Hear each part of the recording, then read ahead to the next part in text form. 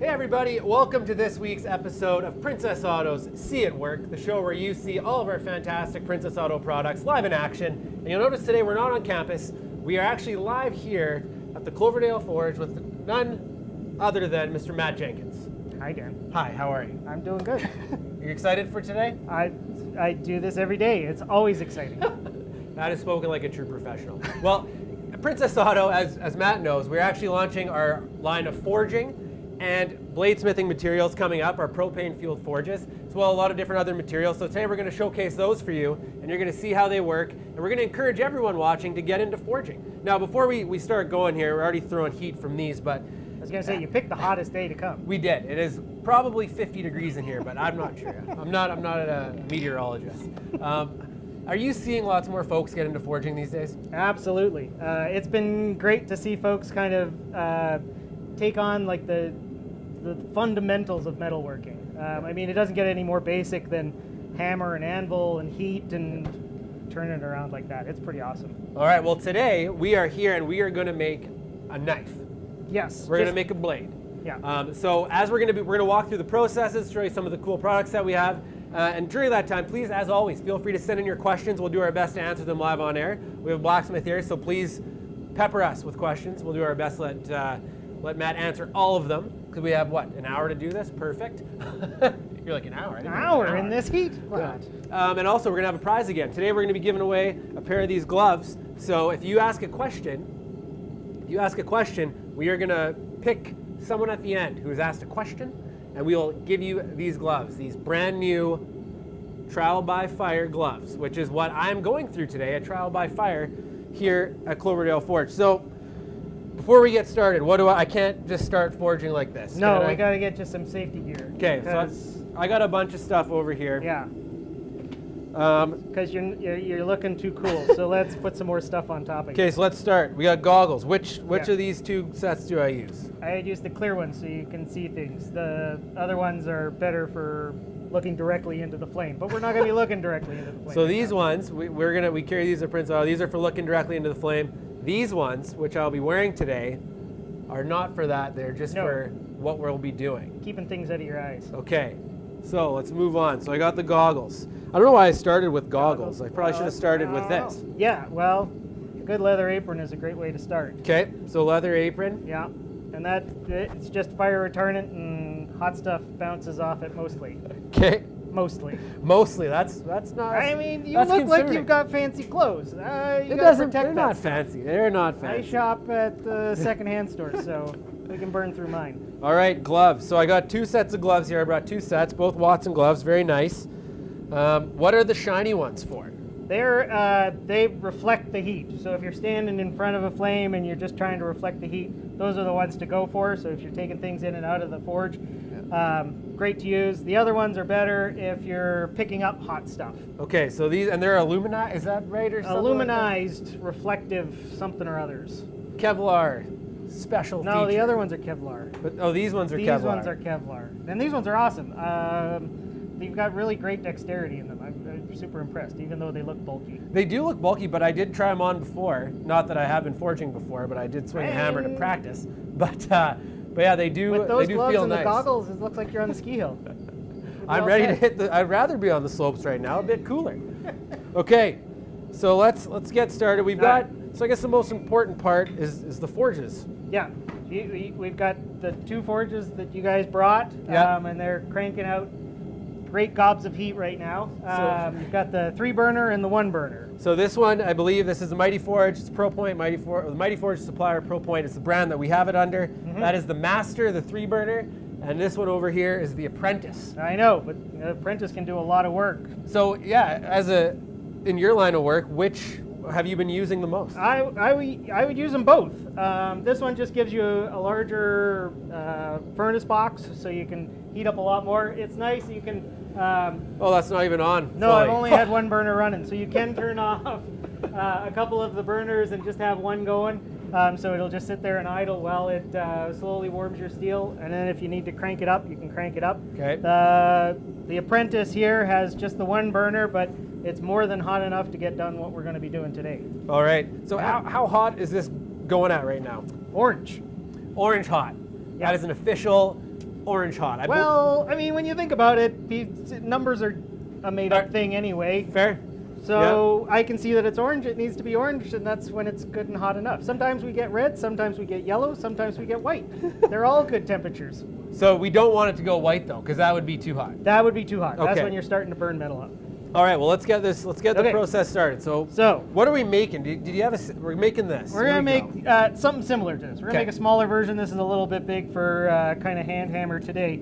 But this is just a quick little Bowie knife. We're going to make the handle part first. So we're going to start with some scrap steel. So we're going to make this out of, it's called a junkyard knife. So we're going to make it from junkyard stuff. Knife. Because we're not really sure exactly what the steel is. It started as, excuse me for just a sec. I was hoping to make a katana today, but I guess this will be good. Well, that's ambitious. So that piece of metal started as a truck spring. Oh. Or a trailer spring. I don't know exactly the prominence of this. Yeah. So the one attribute that is really great about making knives from springs is that they're cheap. Yes. So we can make a lot of them, and we can mess up a lot of them before we make a nice one. So that's what we're going to be using today. You can use new steel. I have some new steel here too. This is just a plain carbon steel, a 1084. And if you want to make sure that your steel is pristine, you can start new. But so if someone wasn't making, what did you call it, a garbage knife? You didn't call junkyard. it a junkyard because knife. It came from the I don't want junkyard. to say garbage knife. If you were making, it might be a garbage knife. If someone wanted to make like a nice kitchen knife, yes. For example, what kind? They wouldn't want to use this kind. They wouldn't want to use the spring steel. Sure, you can use the spring steel. Yeah, absolutely. There's nothing wrong with it. If you are, there might be cracks in it that you cannot see. So if you're giving it away or giving it to someone else, then you might want to start with something that's known instead of something that's unknown. Fair enough. But lots of character in it either way if you did that. But it will work. Yeah, cool. I mean, blacksmithing's pretty basic. You get it hot, you hit it hard, and you quit when you're done. So it's that easy. So the material is the simple part. The way you phrase it like that, everyone should have a forge. Yeah. So the first step that we're going to do is isolate that handle. I don't know where you ended up putting that knife. Oh, there it is. We go. So that's a bad start. We're going to take here, hold on to that one. Okay. And I'm going to grab my tongs. And this is basically kind of the step we're going to go through. So we're going to take this bar and we're going to neck it down, and that will be the handle, and then that will be the blade of our handle. So this one's still a little bit hot, but we're going to start with just a piece of plain Jane steel that we got here that came off of that spring, and I'm just knocking off the scale here to start. Okay. And then we're going to isolate. Guess I should put my goggles on. That's a great start. This is just a little tool that I made to help me get kind of the handle isolated there. And you can see we've necked it down, and then we'll just slowly draw that from out. there. Okay. I might go just a little bit further here. And you can do it without this. You just might not get as nice results. Okay. Yeah, so if you did this without your custom tool, that handle would not look as good. It might look more like this one. Yeah. That I did without it, which, let me grab that. You can see it's not as sharp a transition. Gotcha. So I'm going to throw this back in the fire here. Okay. And we'll let it get back up to heat, because you got to strike while the iron's hot, and if we hammer too much, we ain't going to get anything done. Oh, we've got lots of time. Great. I'm just going to check, like I said again, please send in your questions for Matt, anything about forging, about the lines that we are currently bringing in at Princess Auto. All the safety gear that I'm wearing here today, you can get at Princess Auto. Oh, here we go. We got some questions. Questions already. Okay. Grant in Winnipeg, what's a good starter project for someone to begin with when getting started with forging? I would start with coat hooks. Coat hooks? Well, so 2016, we embarked here Cloverdale Forge. I was complaining in 2015 to my lovely wife and business partner, and she said, stop complaining, because I was complaining about how boring coat hooks are. I mean, they're a very simple thing. I was showing you them earlier. Yeah. We make them by the hundreds around here, but not a very, there's lots of great things to learn. Yeah. But after you've learned them all, you've learned them all. So we did a project, and we made a different hook for each day of the year. Wow. So 366 different types of hooks, and there's lots to learn in them. Tapering, There's half face blows, there's twisting. I can basically cover all the blacksmithing and forging steps in a hook very simply. And those are great projects, like to start with, because you can do them in these smaller forges, and you can own your craft early on. Before you can mess it up, and you can start over real quick. Yeah. All right, I'm going to draw this out here real quick. Okay. So now that I've got that, sorry, what were you going to say? Just pure power. That's what I was going to say. While you're doing that, I'll ask you another question. Do we, as we talked about before, I'm wearing these great Watson trial by fire gloves. Yeah. The material in these, what is it mainly? As far as I know, it's got a leather outside and Kevlar on the inside. The Kevlar inside, which gives it that heat resistance. The heat resistance that you need. Yeah, it's kind of like a wool blanket.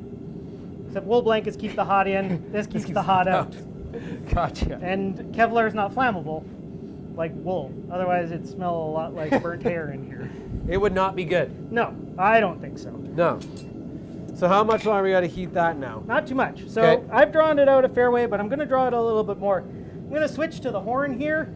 And the horn, what it will do is it'll help me draw it out faster. It'll look uglier, but because there's less surface area, we're going to get more force. Okay. Pounds per square inch. If we reduce the square inches, we get more pounds.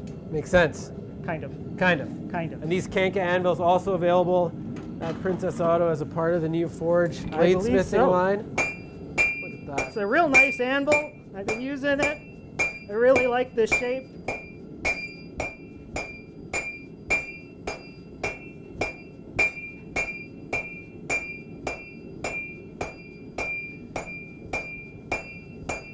So we might be getting off topic here, but Jerry wants to know, are these forges good for forge welding? Are these? That's a great question and one that I was curious about. So hold on just a second, because I do have a piece. Oh, Jerry, we're getting inside. This here. was done in the. So this is a. Can we hold this up? Yeah, sure. Let's hold them up. So this was a piece that we did in these forge. Well, we did in the Master Forge. Folded it back and forth, back and forth, back and forth, and got it hot enough to a yellow heat. There we go, a little bit hotter. And bashed it together with some of your forge borax. A little warm. Oh yeah, a little warm. Little warm. Let's try. Let's put on my Watson glove. Yeah, I was gonna say. How about that? Hey. Wow, look at that. But you can see that we've got. I cut it up so that you can see kind of the laminations are all fused together. Yeah. So they do get hot enough to forge weld in. That's cool. But I recommend using your flux. We need the flux. Which I hear you guys are now carrying too. We also have the flux as well, so you got it all. There you go. So let me just keep that where you need it. You know what? We'll keep it right here. Yeah. It's a little souvenir. There you go. I'm gonna take another heat on this and we'll smooth it out, and then I'll get you swinging the big hammer for me. Oh, there we go. Now we'll put you to work because you just look too unheated there. Okay, so we've got this tapered down fairly well. Yep.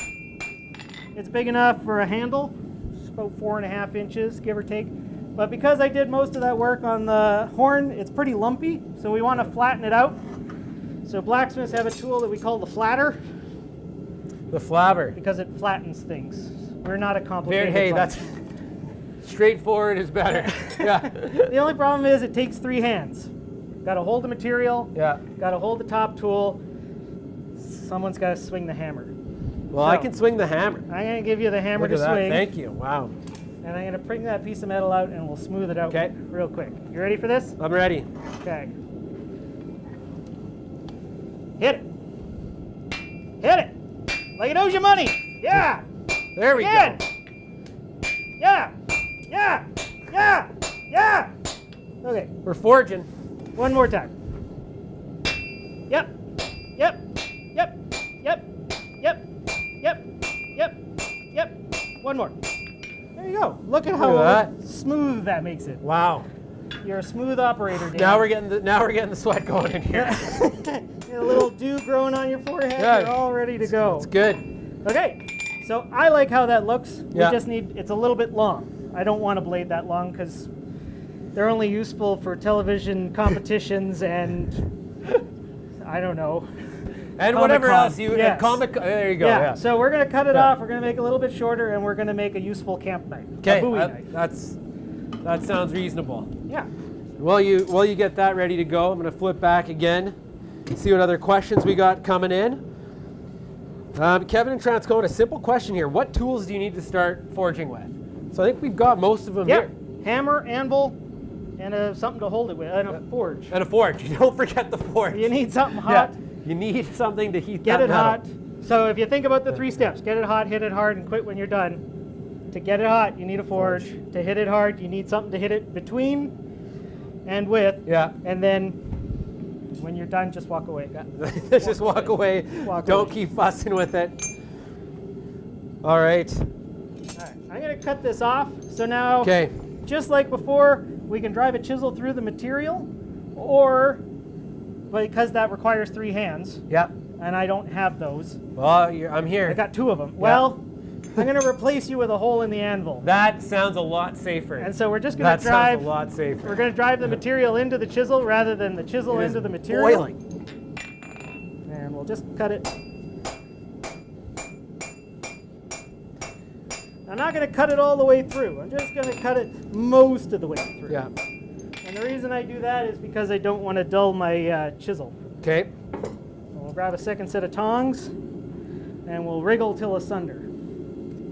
So we have a question Put that there so you don't burn yourself. Are there any steel supplies, Leo asked, are there any steel supplies I should avoid using? Steel supplies? Yeah. Suppliers? Supplies. Supplies. I guess steel material? I would avoid using, if you're talking junkyard steels, anything with a hole in it, like a jack hammer bit or something like that. If it's got a hole, you can trap air into it. And if you trap air, then you superheat the air and it explodes. So you don't want that. Avoid that. Avoid that. Galvanized, anything that's got a galvanization on it, don't use that at all because zinc poisoning, it'll kill you faster than you can think. That's scary stuff. I know. Well, if you're just tuning in now, we're here live at the Cloverdale Forge. I'm Dan. This is Matt, the blacksmith here at Cloverdale Forge. And you're watching See It Work, the show where you get to see some of Princess Auto's great products live in action. Today, we are clearly doing forging. It is getting very hot. We've got our blade cooking again. Heating that bad boy up. The next step on this, Dan, we're going to switch to this little board here. So now that we've got the handle drawn out, let's hold them right up. Okay, here we go. We're going to draw out this, and it's a preform, and that will allow us to forge it into this shape. Gotcha. So we're going to go from this to this. Well, we're going to make this first, and then we'll go on to that. Hopefully we'll get to that through the first heat here. Okay. So this is just the template. Well, it's putting the material where we want the material to be before we need it to be there. Okay. If that makes sense. Yes. You just hang on to that and don't shiv me. All right, so I'm going to draw this down a little bit more.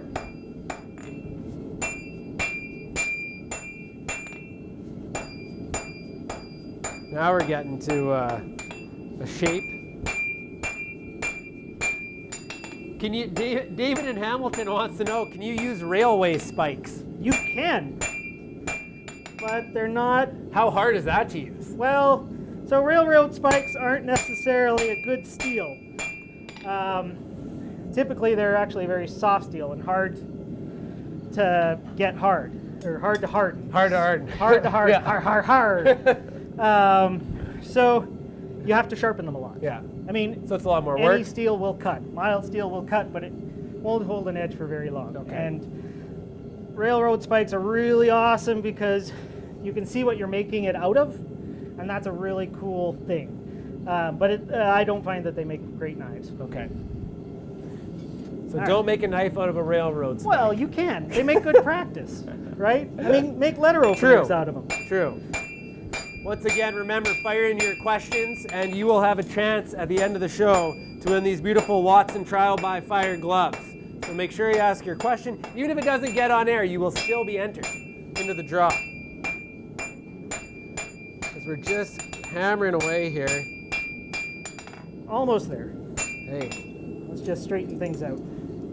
Terry in Moose Jaw wants to know, can you use an infrared thermometer to accurately gauge temperature of the steel? You can. There you go, Terry. You can. I don't have one. You can, if you're really getting into heat treating. So we're going to do a blacksmith heat treat here, which is close enough. Okay. But if you want to be more scientifical about it, you can get yourself a heat treating oven that has a temperature range. It's just like your home oven. I have a little toaster oven, which probably came from Princess Auto, I don't remember, that will get close enough for most knives. Professionals have they need those a little more robust but systems. for the average forger, toaster oven and a forge works fine for me. Yeah. Excuse me for just Oh a yeah, second here. don't let me get in your way. Well, I don't want to burn you. Oh man. Okay, here's a good question. David in Hamilton, Steel Town, shocker. Uh-oh. What is the difference in 1084 steel and other steels, and what is the width of the new 1084 that you could use to make the knife? Well, so it's 1084. The stuff that I had shown just a second ago is 1.25 by 1/4, and that is big enough for just about any kitchen knife you'll need. Yeah. And probably more so. Yeah. The 10 series steels. Okay. Let me put this down for just a second. No, it's a complicated subject. So we're going to talk a little bit about metallurgy, but if you consider steel is like a swimming pool. Okay. I can imagine why I've got swimming pool on the mind. Yeah. But if you took a You bunch and me both. if you took a bunch of beach balls and threw them in a swimming pool, that would be iron on a molecular level. And you tried to walk across that, it'd be all bouncy and you wouldn't be able to get in there, just like, ugh. But if you took a truckload of tennis balls and backed it up, dumped in the tennis balls and they fill in all the spots, that's like adding carbon to the iron. Okay. And that makes it much stiffer. Now you can walk across the swimming pool. Yeah. So that's what steel is. Now the simplest steels out there, they just have carbon and they have iron. Tennis balls and beach balls. And that's what the 10 series is. So the 1084 is just plain carbon, 10. 84 means 84 points of steel. So it's 0.84% of carbon. Okay. Okay. So now there's 40 series, there's 30 series, there's 50 series, there's all sorts of series.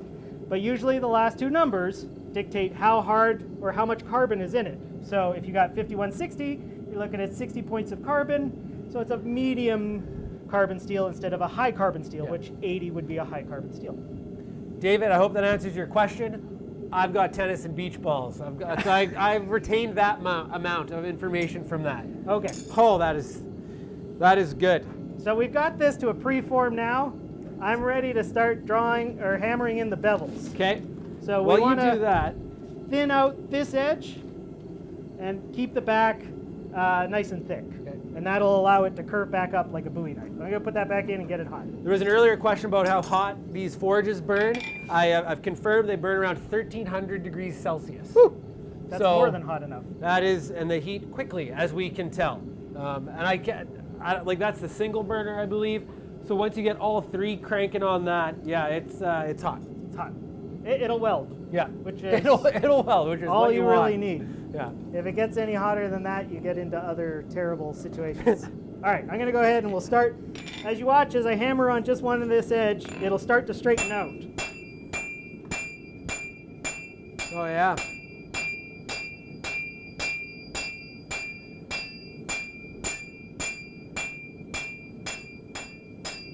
So obviously this is what you do. As a general do-it-yourselfer who picks up a forge and says, I want to make this knife, what kind of realistic expectations should they have for their end product and for the time it's going to take them? Practice. Yeah, just keep you put working in the practice. Don't expect the first one to be beautiful. Yeah. Expect the 100th one to be beautiful. Yeah. Or strive to have the 100th one beautiful. As soon as you get to that 100th one, after doing so many of them, the big problems becomes the small problems become the big problems, and the big problems go away. Yeah, so that's good. That's good life advice too, right there. Well, take that home. Yeah, yeah. Take that. Yeah.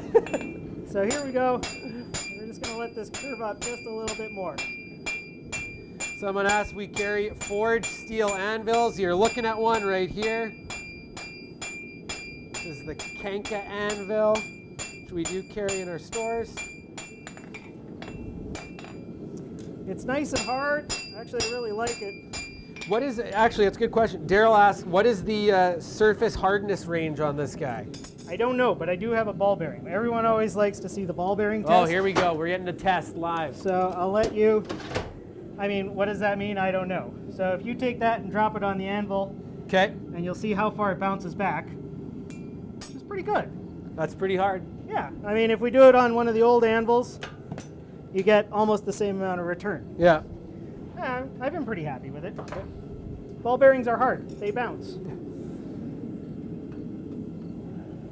Once again, you are watching See It Work. We are live here today at the Cloverdale Forge, here with Matt Jenkins, and we are putting together one of the best darn knives you are ever going to see. And when I say we, I mean mostly Matt.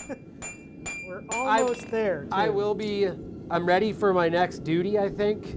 Yeah? Okay. Yeah. Well, we're going to draw it out a little bit more. Yeah. So we're going to double strike, and you're going to hit it where I hit it. And then the part that I'm most excited for is that I've seen the quenching. The quench, yes. The quench. We are almost there. That is awesome. You ready? Then we're going to do it in an oil. Okay. So what's the best kind of oil to quench? Can you just use any kind of oil? Well, there are industrial oils out there. Parks, which is what the professional use. Parks 50, I think, is the type of it.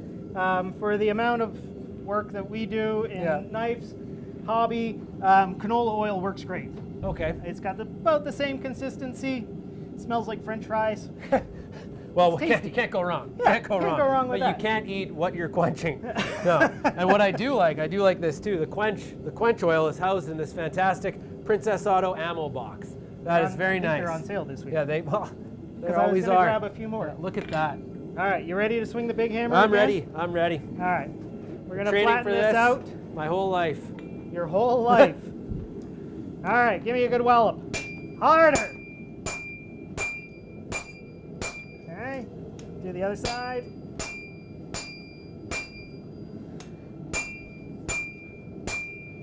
All right, there we go. Oh, now got we're a looking little good. bit of a waller to take out, but I'll do that with the hand hammer real quick. All right. It's when we get close like this, you got to do a little bit more futzing than you would otherwise. Yeah, because that's all, like you said, that's when the little things, if I was doing this myself, I wouldn't notice that probably. I would go to the quench and we're done. Well, once you quench it, it gets really hard, and then it's hard to grind. Yeah, then we don't want that. No. So See, we want to this is make why it we're as here. close as possible. Okay. This is, as much as we're sweating for this, this is the easiest way to get this done. I mean, if you think about the amount of electrons that you consume to like run a grinder, it's a lot of work to make those electrons. All right, so we're gonna just take this little waller out here in the back of the knife.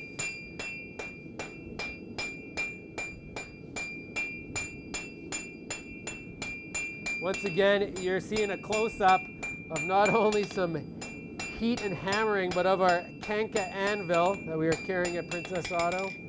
Okay, I'm gonna straighten out the handle part here.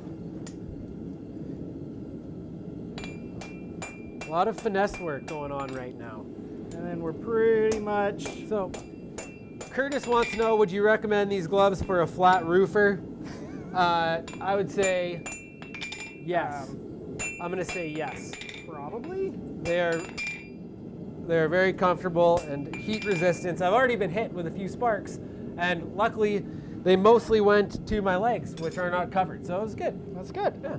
All right. That's so trial by fire. We're going to take this up to a critical temperature next, and then we're going to dump it in the oil. There we go. So we'll drag What's a this critical over here. temperature?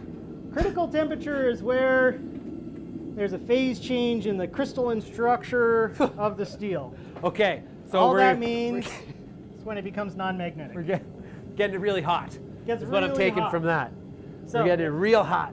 So hot. So I've got just over What do you here. need? I need this guy. Okay. So what I said was magnetic.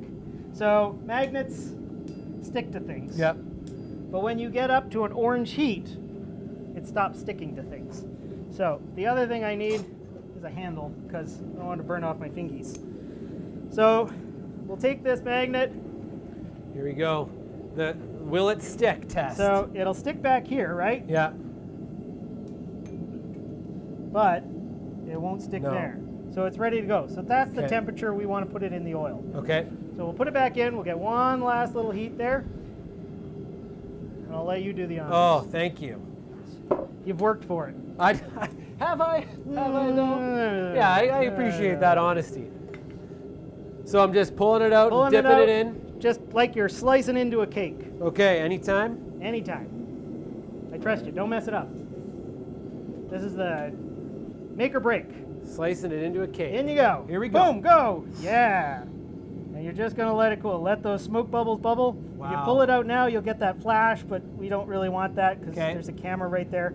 All right, let's pull it out and take a look. And there you go. Look at that. And you can see there's some white spots. Post-quench.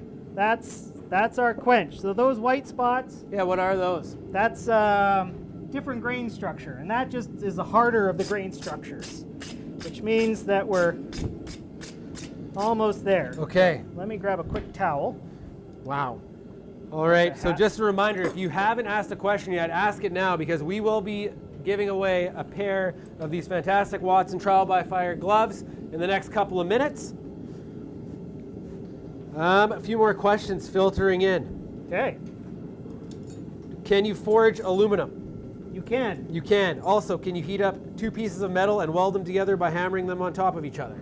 You can, but you have to get You up have to to- the yellow heat and use some of the, you don't Yeah. have to, but it makes it easier if you use some of the flux. Yellow heat and flux. Yeah. So Andre, you can do that, but make sure you have what you need to make that happen. It takes a little bit of temperature control. Don wants to know, do the forges consume a lot of propane? Well, you've been using these for a little bit now. How have you found them? We've been running this one off a little 20-pound tank, like a little barbecue tank, and it's, I don't know, we still got most of a tank there. So, Yeah, and it's been a while. Going a day or two. Yeah. Yep. So, I mean, I haven't used them extensively, Yeah. but they are very conservative when it comes to fuel. That's compared to Well, your other, my other one, which is a bit of a tank. Yes. Yeah. Yeah. So what's the last step here? Okay. Or one of the last So steps. we're gonna, it's still a little warm, but it's below critical temperature. So I'm just gonna like take the last little bit of the heat out there. Okay. And the last little bit is just to do kind of the final grinding to it. We forged to shape. Yep. And then there's an old saying in the old English textbooks, for a good edge to win, forge thick and file thin. And so now we'll either use abrasive papers or grind. I'll just use a little angle grinder here real quick. Okay. Right here, back here at the vise. And, I will. I'll be just but 2 seconds. I'm going to move out of the way so folks can get a look at this angle grinder action. And it's what everybody needs, more sparks. There is no shortage of sparks here at the Cloverdale Forge. I hear that you guys are working on belt sanders as well. So We are working on belt sanders as well. Those will be coming in soon. They're being custom designed. Putting the finishing touches on that, so that'll be a nice addition to the mix. Let me go a little bit nicer. Hold on. Okay. We also have handles coming in soon. Oh, really? Yeah. I want to specifically get the handle names right because they're important. Yeah. Let me just finish off this one last little clip. No, this will be a sharp one.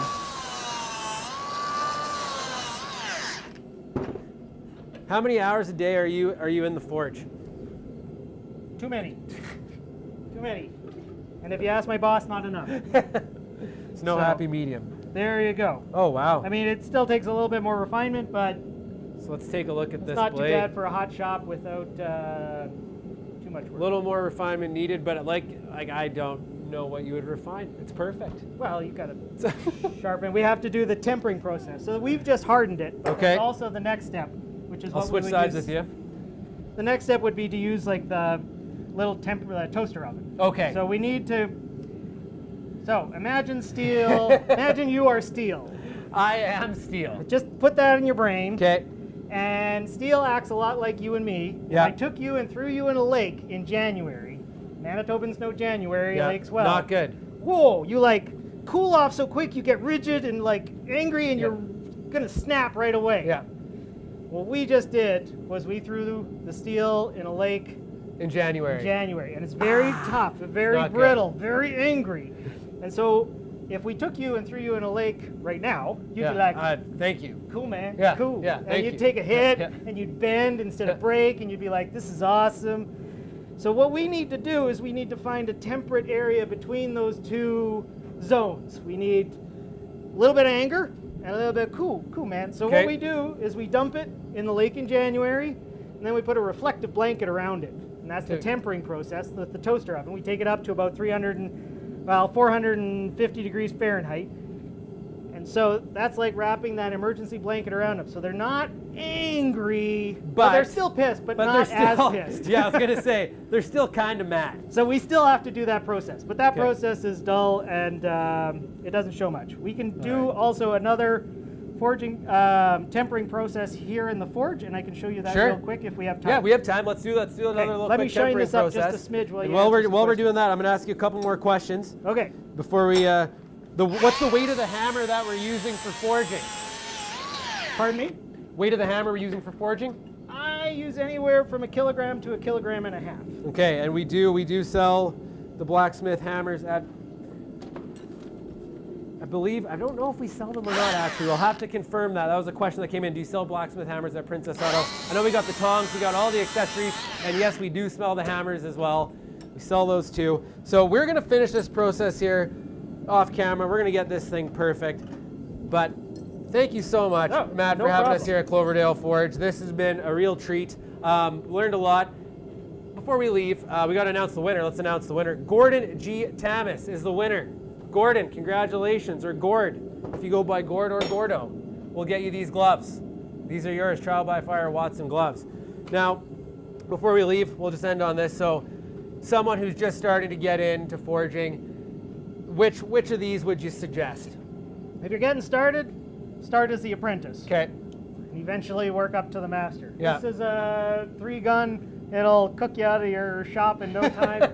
I have no doubt that this would heat this place in the winter. Yeah. But this will get you going for enough of the practice, get you the hooks, get you just about any knife, anything that you really want. Perfect. So there you heard it here first. Start with the apprentice, work your way up. Thank you so much once again, Matt. No problem. We'll see you guys all next time on See It Work.